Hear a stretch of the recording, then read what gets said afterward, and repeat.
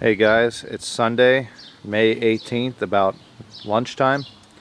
I just wanted to do a quick update on the progress that I got done on this gasifier. I'm going to try to show as much as I can here, and I think I have everything prepared. I don't have this welded all the way around yet, it's kind of just tacked in place, but I'm going to try to open this up, give you a view on the inside. Now, I haven't done the modification to the extension on the bottom of this.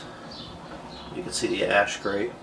I am going to be making a new longer inverted bell type reduction zone on this and lengthening the chains, but I haven't got that far yet. I've been working on other stuff. I'm going to try to show you the inside of this.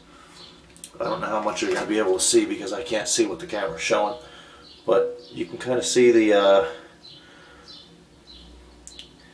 studs that stick through the top of this vessel.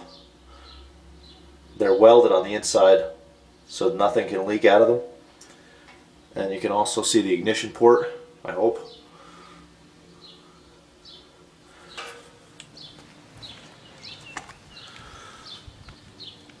But these are the studs that I was talking about. So I drilled and tapped the bottom flange and put the studs through and then welded them from the inside, which I probably should have done before I put the ring on, so I had to crawl inside the tank to weld it, but it's done. It's all that matters. So I TIG welded around the outside of these, so the hopper is attached to this vessel, or to this flange, and then that flange sits on top of the lower flange, which is sealed, welded all the way around with the studs welded shut. So that's that, and then I started doing my condensate lid. Now you'll notice on this that there is pieces of pipe. It's kind of bright out here, I don't know how much you're going to see. There's pieces of pipe sticking through here that are actually welded to the upper part of the ring, the upper ring. Okay, and there's one on the front and there's one on the back. You can see it sticking down on this side. Now again, this time I welded those studs before I welded the blue lid on the top there. I welded those studs all the way around, so when they're sticking through, they're absolutely 100% sealed. And I am going to pressure test everything. There is a how-to video on how to make these gaskets. DOCDCOX is the YouTube username. He has a video, high temperature gaskets. I have the material over here. I haven't got to make them up yet, but this is all the stuff that he shows you to use. So I'm going to be making a gasket between the hopper and the vessel out of that material, and I'm also going to be making a gasket between those two flanges at the top. Now that lower flange actually only has like a 10 5/8 inside diameter, and there's a lip around it so that the water can't just dump back into the hopper. It has to go, I mean, it would have to fill up a 1/2 inch tall or 3/4 of an inch tall to overflow into the vessel. It would have to go out these pipes, and I'm going to actually put either, I might connect them together and put like unions on them so it's easily removable so I can remove this lid. I'm not exactly sure how I'm going to do that yet, but one thing that I am going to do is on the top of this I am going to be cutting a hole, and I have what was left of the bottom of the hopper before I cut it off. I know the radius isn't going to match exactly, but I'm going to try to make a lid for the top of this, and hopefully I'll get it close enough that I'll get a good seal on it when I spring load it shut. But you could see I have had this hopper lifted out of here with this crane, and this sliding assembly really does work well. I'm going to come over here and I'm going to show you what that looks like too, because I kind of beefed it up a little bit.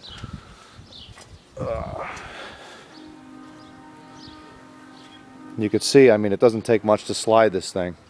It rolls really nice. Now I have lifted this thing out of here, and in my garage this crane goes so high that it hits my ceiling, so I wasn't able to take it all the way up, but it does go high enough to lift this hopper out, and I could slide it right over the edge and lower it down. I'll push it all the way forward and I'll give you a kind of shot of how far it sticks out from down here. Now I just have this thing clamped in place right now because originally I had the end of the frame here was sticking out and I didn't want to bolt it in place because it would have stopped this hopper from coming out the top, so I ended up moving it back. So before I attached it for good, I wanted to make sure I had the clearances I need. But here, I'll give you a shot of this. You can see there's plenty of room that'll lower down so I could work on it or change parts on it or whatever, you know. So so I'm in the process of getting ready to make these gaskets here. But I also have this stuff. I think I showed this in the last video. This is the stuff, this rope gasket material. That's going to go to bolt the hearth on.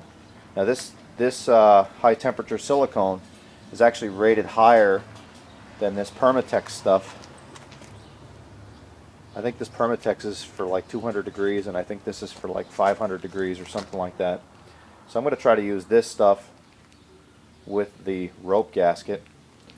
But just in case you guys were wondering, like a lot of this welding I did is mostly TIG welded. Some of this is the funnel that's going to go down inside the hopper, and I only have that bar temporarily tacked in place right now because it's easier to lift it in and out of there with. Eventually, when I'm done, I'm actually going to have my my air intake piping attached to this. So there'll be a union inside this hopper that I can grab a hold of. Like I could take the union apart, take the top parts out of it, and then lift the whole pipe, and that whole funnel will come out with the pipe from the inside of this. I've had it in there before. It fits really nice. I'm pretty happy about the way it came out. I still have to weld this. I can only get so much done on a small tank of gas.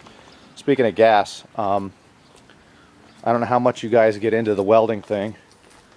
I'm more of a welder by trade than anything, but I figured I'd come in here and give you kind of a quick preview as to what I'm using here. This is a Chicago Electric Harbor Freight TIG welder. It's a 240 volt welder. I bought it a couple years ago. I beat the snot out of it. I built a four-wheel stainless bike with it. I built a stainless steel gas tank for my motorcycle with it. And I'm building this project with it. It puts out, I want to say, 160 some amps. It's good for stick welding and TIG welding. It has a high frequency start, which means you don't have to physically touch the tungsten down to start the arc to weld with it. And there's a trigger, and what I like about this trigger and this gun is it's actually the same stuff that Miller uses. All the same parts that you could buy from Miller machines, you know, are interchangeable with this. So the collets and the collet bodies and even this short back on here is nice to be able to put on. So I run a lot of the welding I do on the steel. I run a straight argon. Here's the argon bottle that I use. And then I also have a smaller bottle. This one is, can't really see. It's argon carbon dioxide. That's for my MIG welding. So I have a small 110 MIG. This is what I use for MIG welding. So anything I MIG weld, I use that. Anything I TIG weld, I use that. But I just figured I'd give you a quick preview as to the equipment that I'm using to actually do some of this stuff. You know, I think it's turning out okay. I'm pretty happy with it. But I wanted to take the time to do a quick video here and let you see some of the progress. So I'll kind of back up a little bit and give you a full shot here. Now, one thing I know I have to do is between the legs across from here across to here, I definitely have to support this. If you ever read any of the reviews on the scaffolding, that's one of the things they complain about the most is how shaky it is, you know. And I am hanging a lot of weight on this. The wheels are awesome though.